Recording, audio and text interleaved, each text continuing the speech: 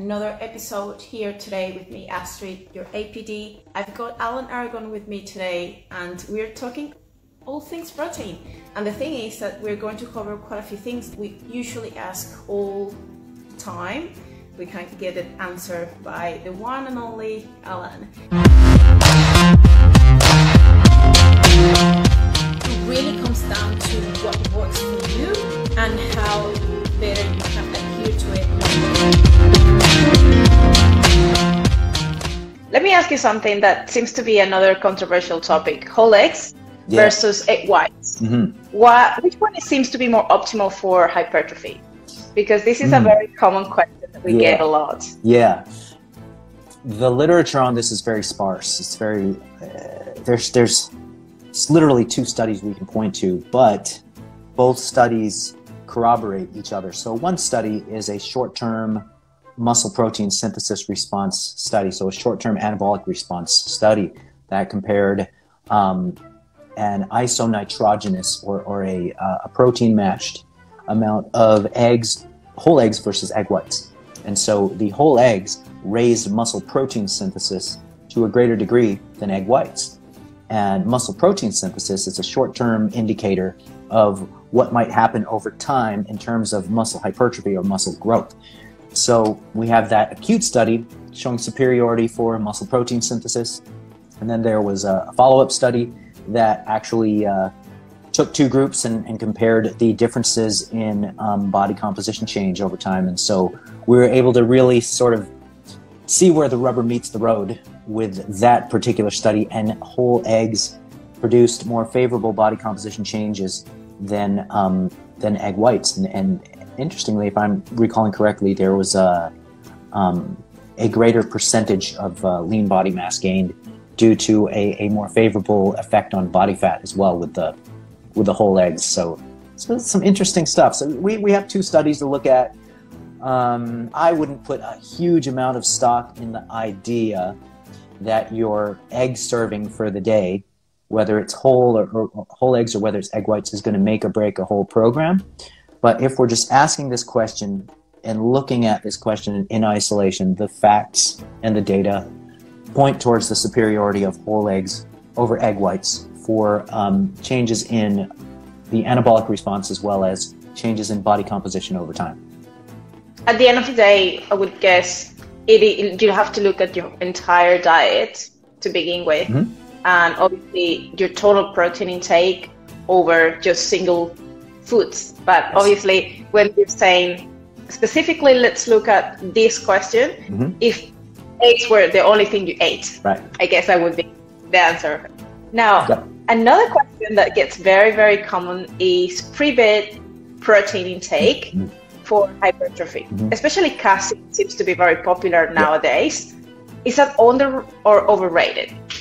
That's a good question. And I would say that it sort of depends on the population.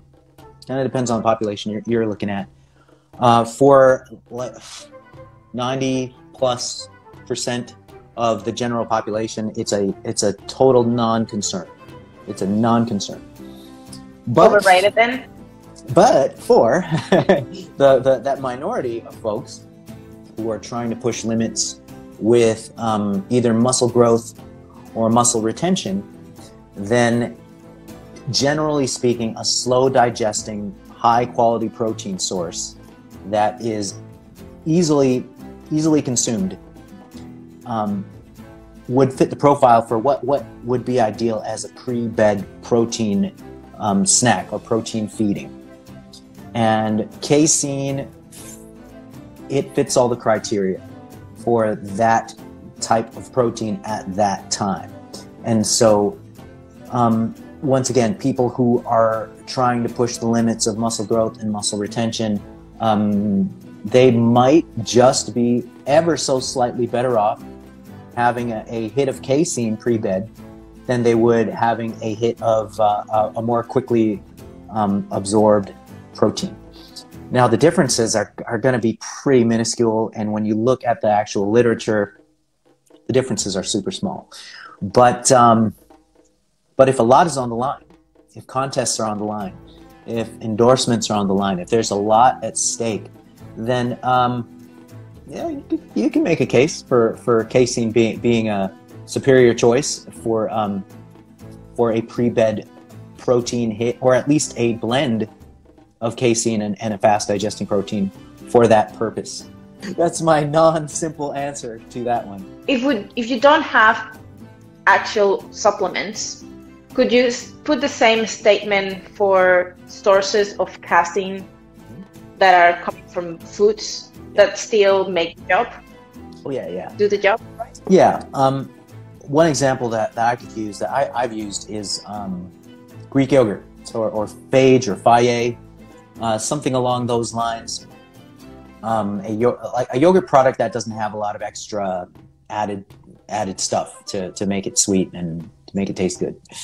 What I've done is I've taken fat-free Greek yogurt and just flavor it up and sweeten it up with whey, and then you've got pretty much the best of both worlds there with a pre-bed type of protein hit, where you've got the slow digesting component, and then you've got the wild side of whey.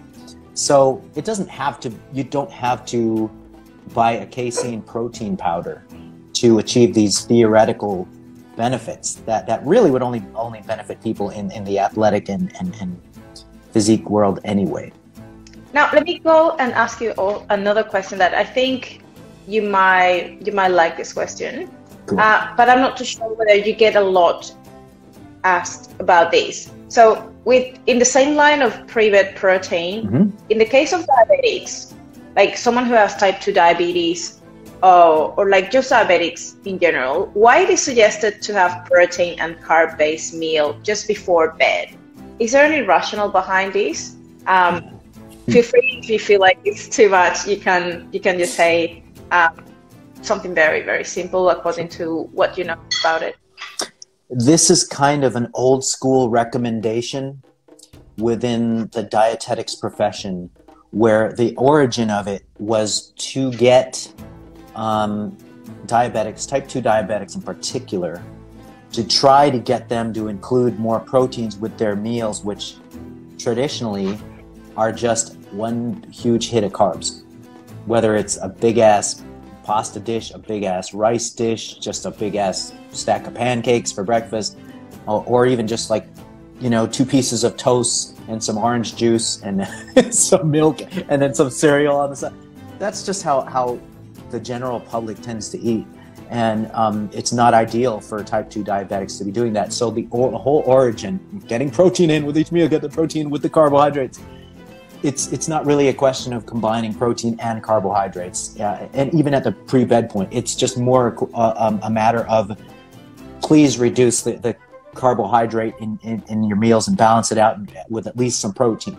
So I think that's my perspective of how that came about.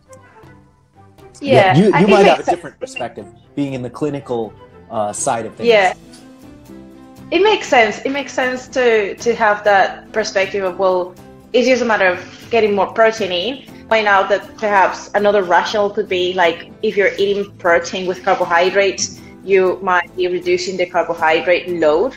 You mentioned that, but also, like, protein might have an effect of reducing glycemic index when you're combining two things together. So it just kind of makes it a little bit lower effect on the insulin spike. I guess that's another perhaps pro about it.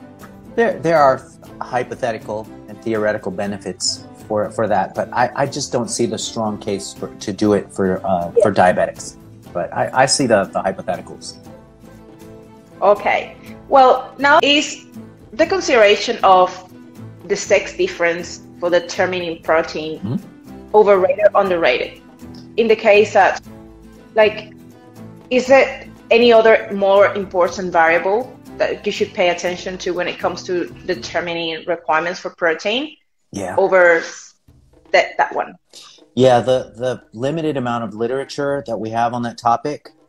So we can look at things from a hypothetical or theoretical standpoint, and then we can look at things from a practical standpoint. So those are two kind of different things. And what ultimately matters is what you can carry out practically, even though it might help to know the theoretical stuff too. So the literature is very mixed on whether or not women and men have different protein requirements. There is some research showing that older women have a lesser rate of muscle loss or lean body mass loss than men. And they might just be, women might just be actually superior at retaining muscle tissue. And women are actually superior in a number of ways physiologically to men. And who knows what the anthropological, the how would you call the bio-anthropological reasons for that? I think that it might be more important for women to be able to survive longer so they can take care of us guys and the babies, right? But I would, no, there is some data showing that women can do better on lower protein amounts in terms of lean body mass retention than men. There are some data showing that the amount of protein that women require to max out even training adaptations, resistance training adaptations, is slightly lower than men when you look at this on a per unit of lean body mass basis. So if we were to take, that's the theory. The theory is women actually require slightly less protein than men when you're looking at grams of protein required per kilogram of lean body mass. So now we go from the theoretical to the practical. Do we have to nitpick over that when we're prescribing protein amounts? And the answer is probably not. The range that happens to be effective for both sexes is somewhere between 1.6 to 2.2 grams per kilogram of total body weight. And that range covers, that's a pretty broad range. And so that's going to cover the needs of people who require quite a bit less protein versus people who are kind of pushing the limits and require quite a bit more. And the body is very flexible and forgiving with what it can succeed on and thrive on with respect to protein dosing. So if we take the idea that all your body really needs for your goals is, let's say, 1.6 grams per kilogram of body weight, but you happen to chronically run like 2.0 grams per kilogram or 2.2. It's not like that's going to hurt you health-wise.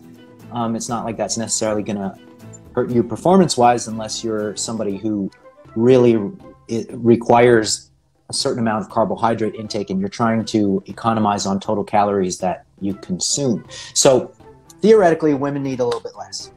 Practically, okay, it doesn't make much difference to program them the same. Women have sometimes it's very common for women to have double the body fat of men in terms of proportion. Okay, not necessarily absolute amounts, but in terms of proportion. So therefore, they have significantly less lean body mass proportion-wise than men. So if we say in absolute terms that women and men, they just have the same protein requirements, that's not necessarily true. But from a practical standpoint, it doesn't tend to harm people to overdo protein a little bit if you're prescribing the same amount of protein for men and women are slightly overeating their protein. So what I do is I tend to start off at the lower end of the optimal range, depending on the person's goal, if it's a woman. So I'm not throwing women on a gram per pound right off the bat, regardless, you know what I mean? I'm starting more on the 0.7 grams per pound, to, the 1.6 grams per kilo part of the range for women, and then just, working up from there as necessary. And depending on the goal too. You always have to look at the individual and then just kind of work their program from the individual needs and goals. Now you mentioned lean body mass. Yeah. In your opinion, what is best in terms of determining protein requirements, using grams per kilogram of lean body mass or grams per kilogram of total body weight? Yeah, that's a good question, and that's something that really confuses people. Because the only time that you would have to really worry about whether you're talking about lean body mass versus total body mass is if you're looking at the extreme ends of overweight and underweight. So usually in the literature that has generated these figures, this magical 1.6 grams per kilogram of body weight, that was mostly done in average lean-ish men and women, mostly men. So you can be pretty confident that you can apply that 1.6 to 2.2 if you're really trying to push limits. You can be pretty confident about applying that to total body weight if you are not substantially overweight or substantially underweight. In the case that you're on the more extreme ends of under or overweight, then you could look at what what clinicians call ideal body weight, or what might be a little more easily looked at as target body weight. So what I tend to use, there are ways to estimate ideal body weight, but in my experience, they all tend to shoot pretty low. For a lot of people in the fitness realm who carry more lean body mass because they lift more than their fingers. So those formulas for lean body mass tend to shoot low. So I have a tendency to have people base protein intake on their targeted body weight or their target body weight instead of their current body weight, if they happen to be far from where they want to be body weight wise, on either direction, overweight or underweight. And I guess it also helps to, like, if you don't have or have any idea of what is your current total body fat percentage, it is just going to be much easier to utilize total body weight or a roughly estimate, because you might just not know exactly what your lean body mass is to begin with, to multiply it by the protein factor you want to achieve. Yeah, that's right. Is that right? That's right. And even if you did estimate it or measure it, we know you can't truly measure body fat. You're estimating it. Well, yeah, you can measure it, but that would require things that you wouldn't survive, right? So, yeah, even if you were to put it through a DEXA scan or an in-body scan or something sophisticated like that, even things like calipers or any estimate that you would choose, it's still an educated guess.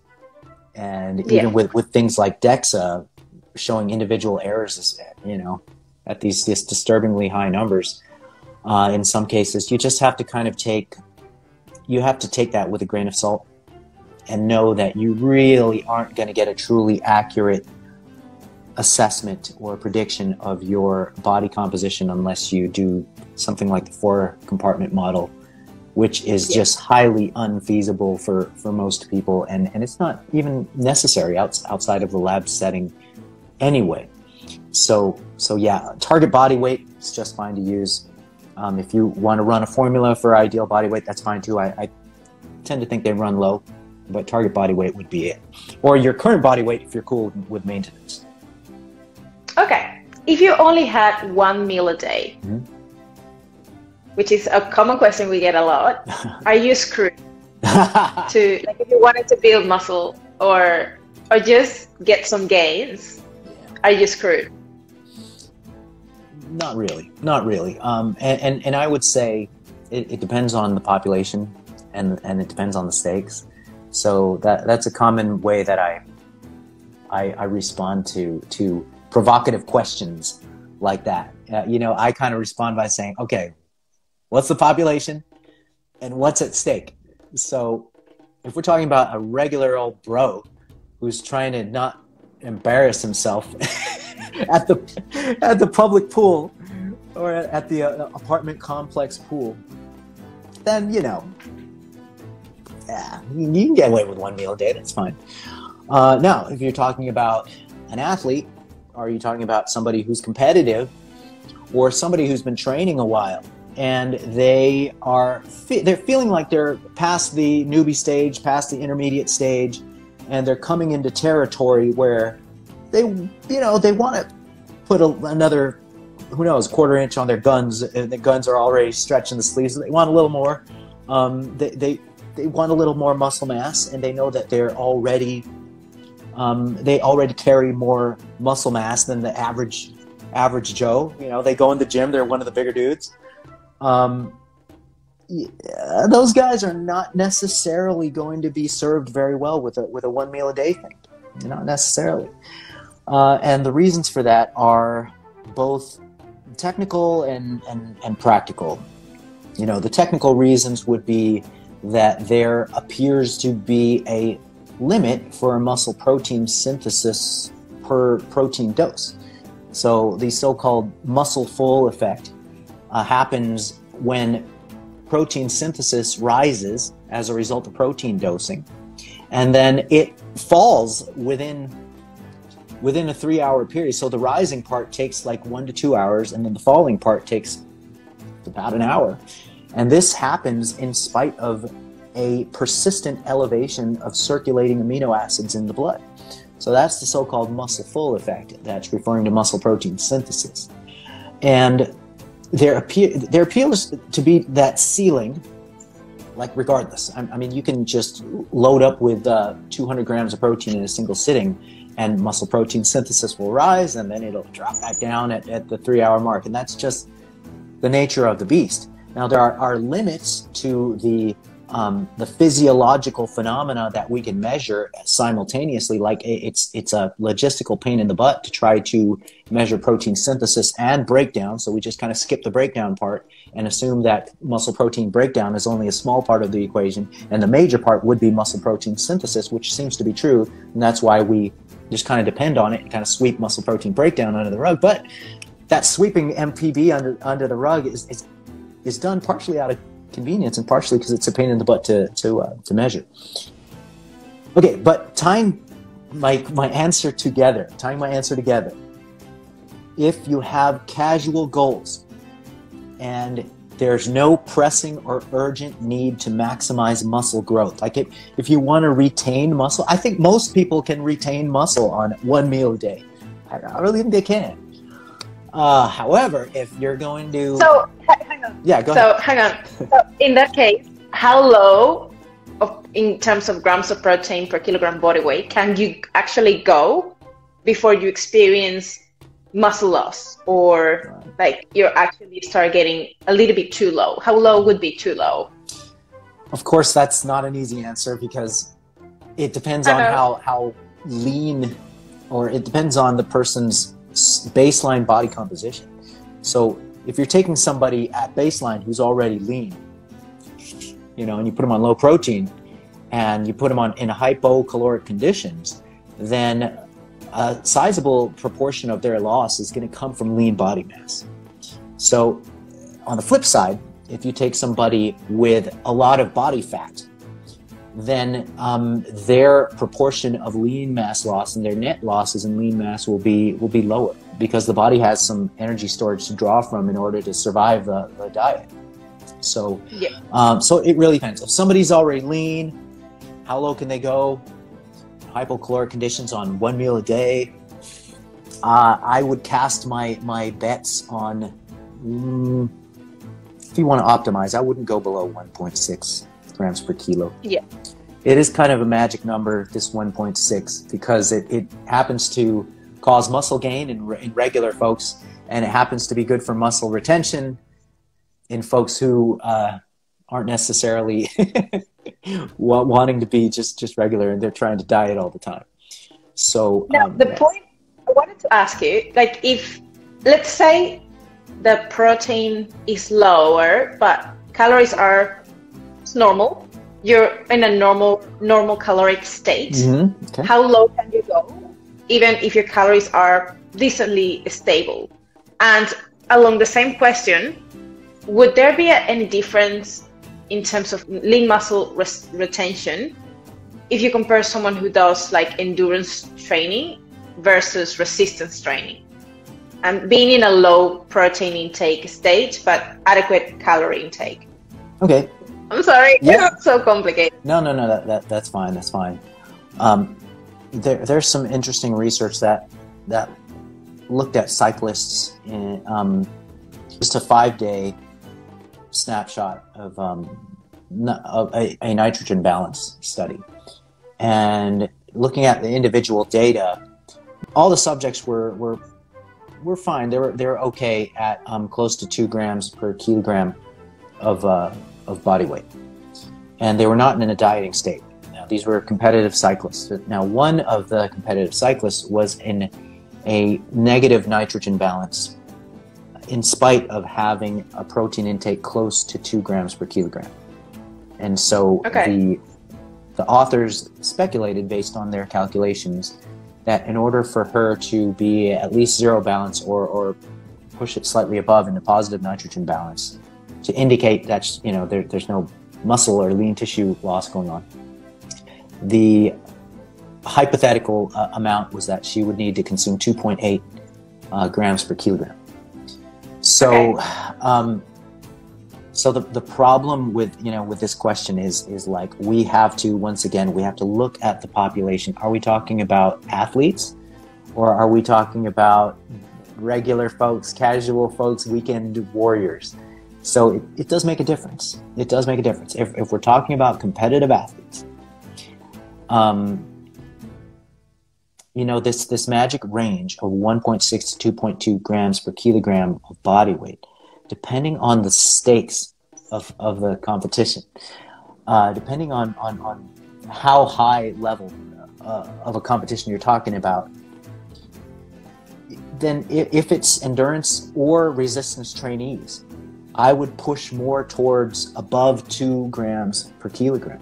I would push between 2 and 3 if it's a competitive situation.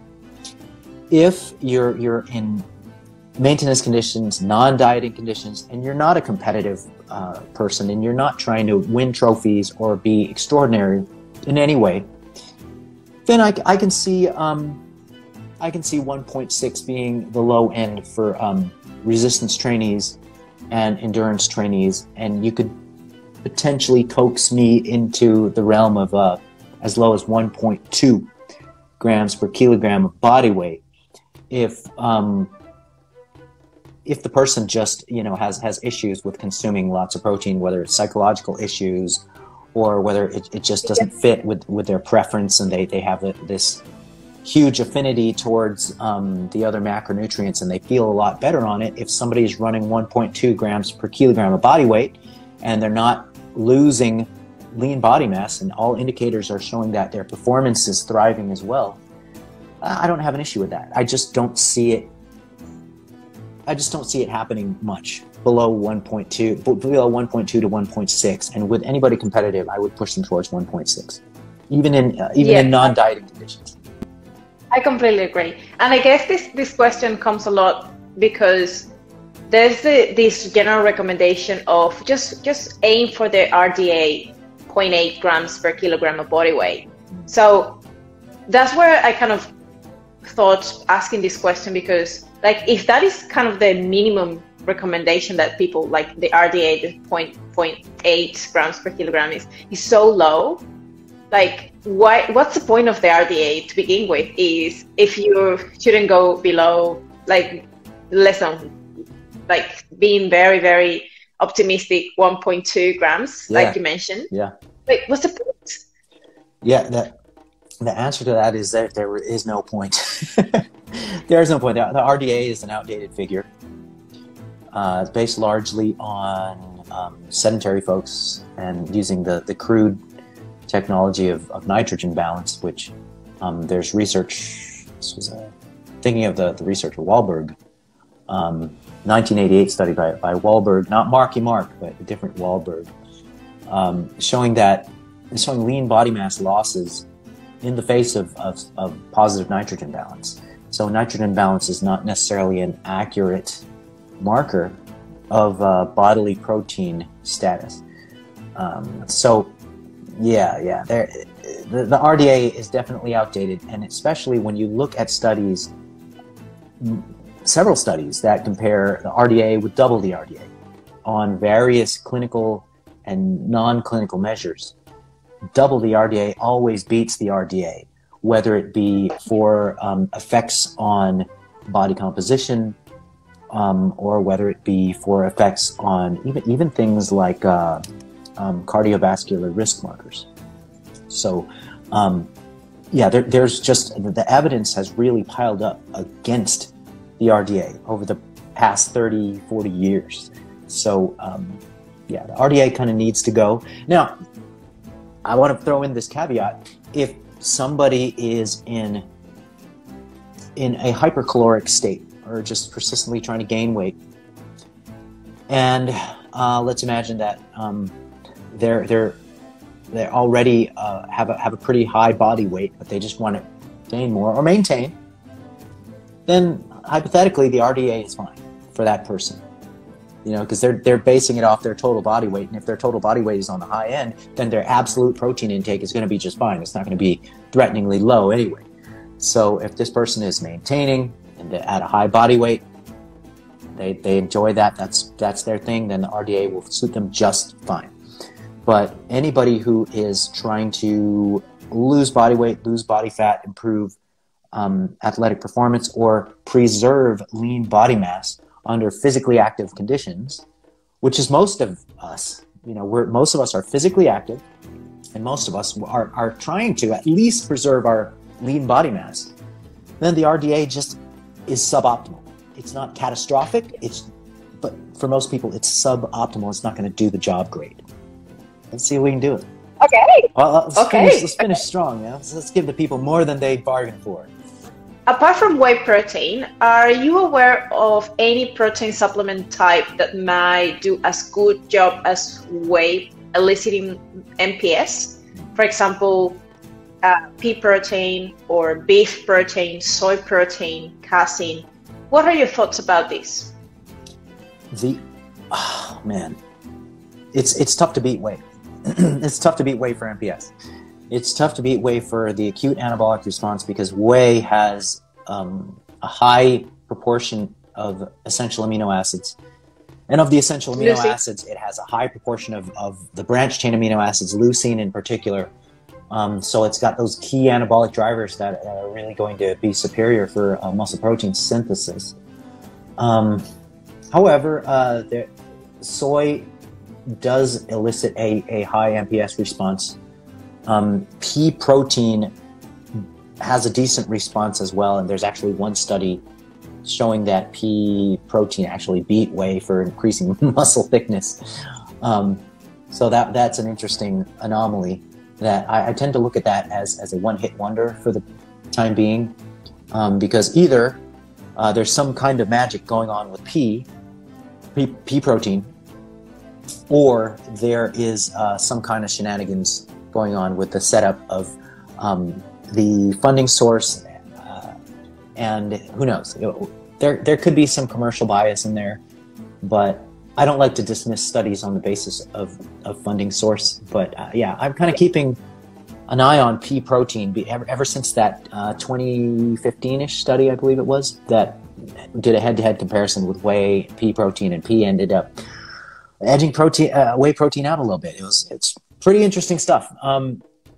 But it seems like potato protein seems to be like very new, but it seems like it is really good to just get the job done. Yes. Have you heard about that? Yes, there's potato protein, there's corn protein, there is mycoprotein, which is a fungus-based protein, and all of these things are just being compared with whey protein because whey is kind of the standard. Yeah.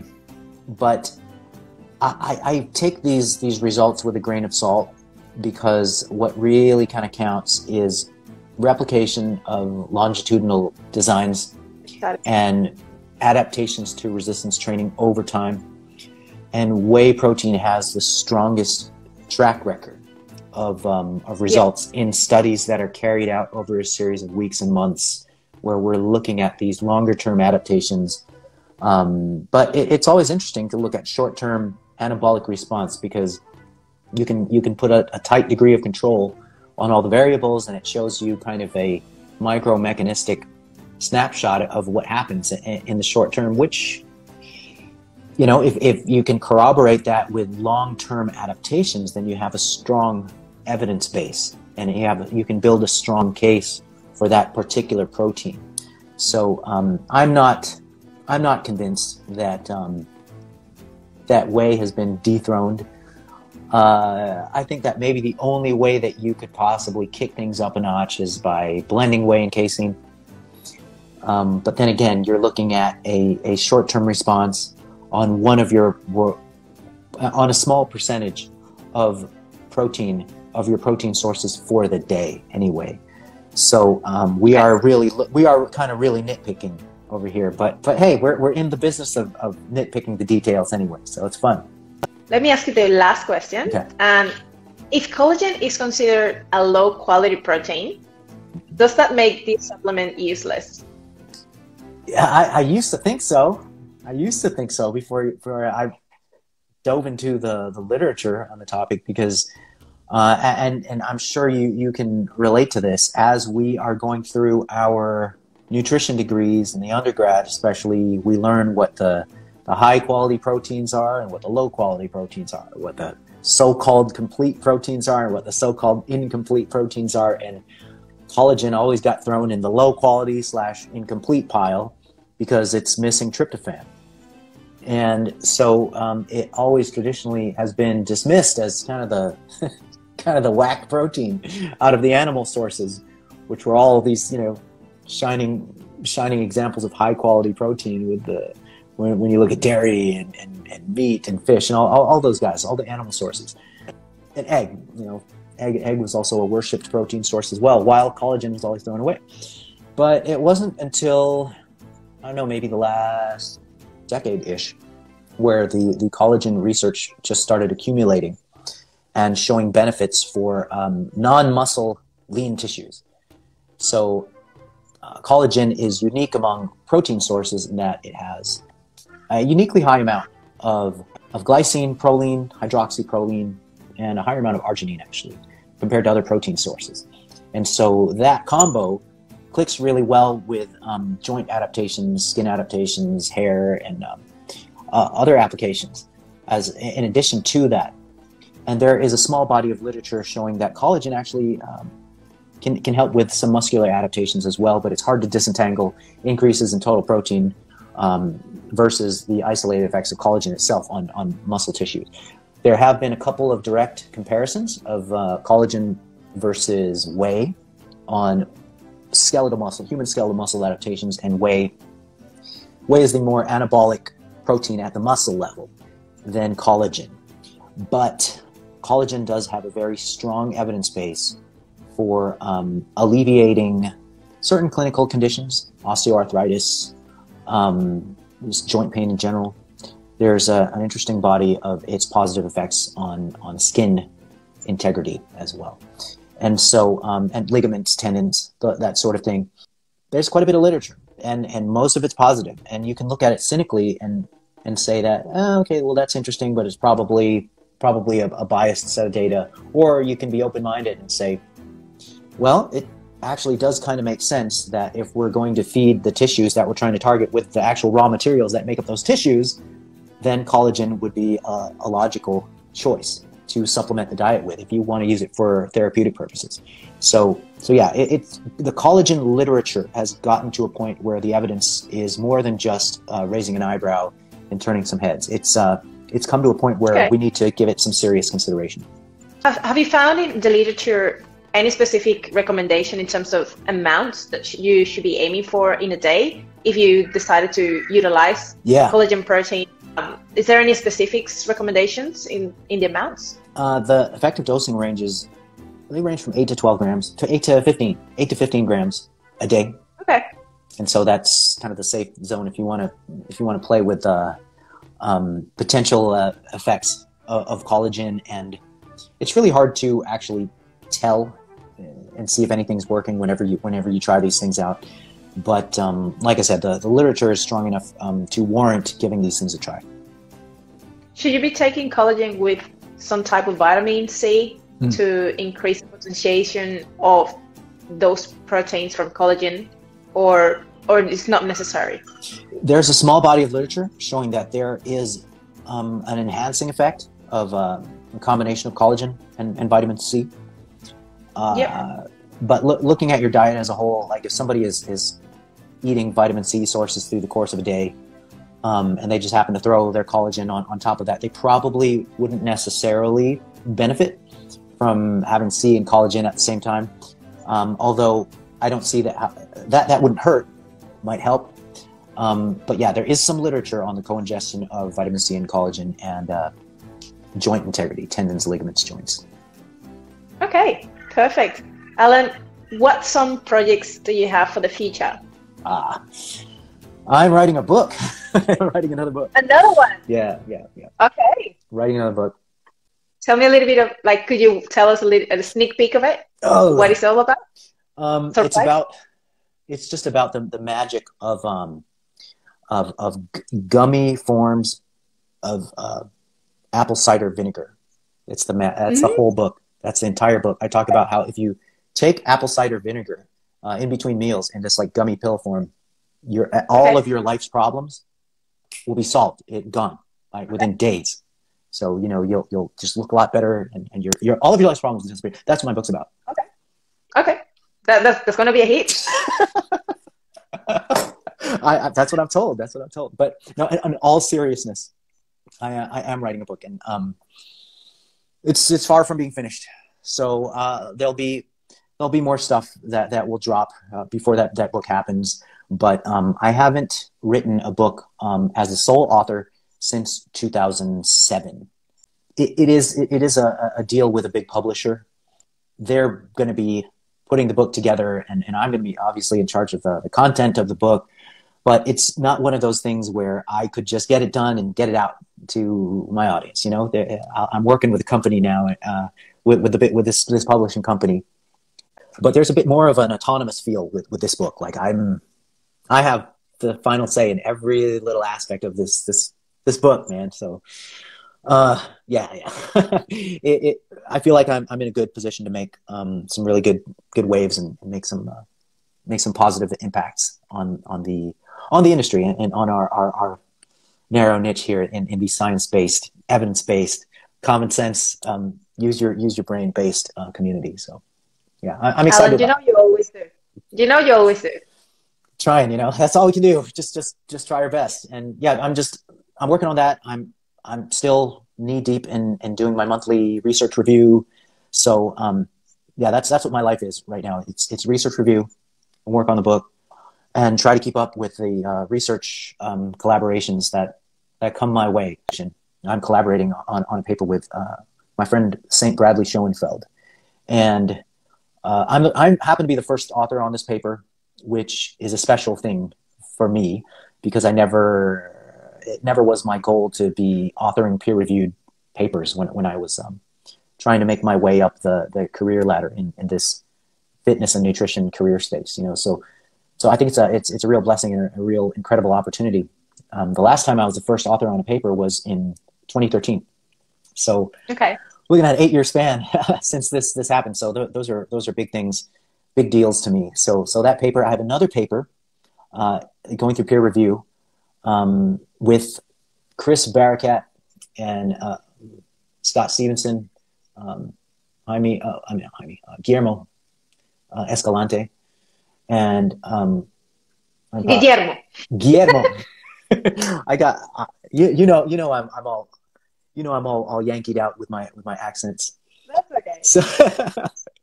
So it's I've got some stuff that's going to drop, and I'm excited about it, and I'm just super busy. And yeah, training from home. Yes, training from home. Okay. It's nice to train close to the fridge.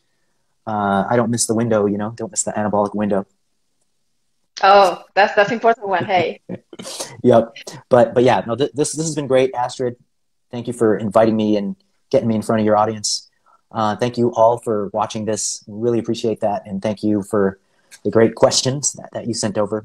And yeah, it's been definitely fun. You're doing great things in the industry, Astrid. I'm super duper happy for you, and it's been really great to see your audience grow to pretty dang gigantic proportions.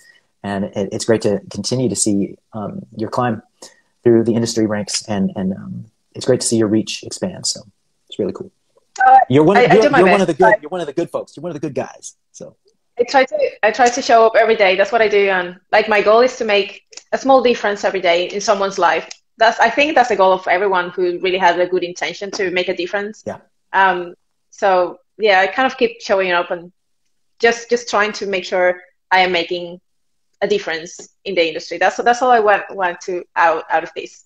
Yeah. So yeah, are you going to make a book by any chance about apple cider vinegar? Are you going to jump on that train?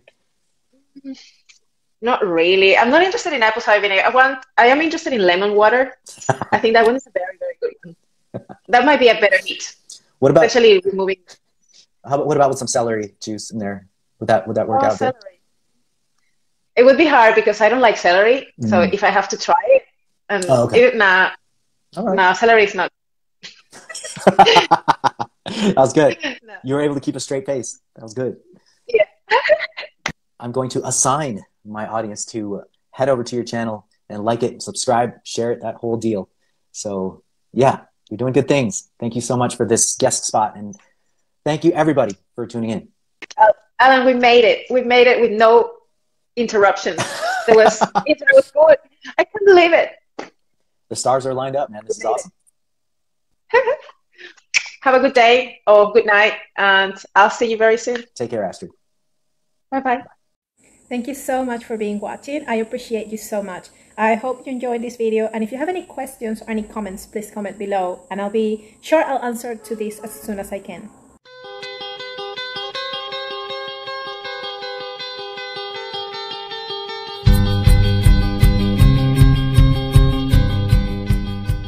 I want to thank you for inviting me on, and I want to thank everybody out there. YouTubers, hold back on the dislikes, make sure you like and subscribe and be put on your best manners in the comments, right? So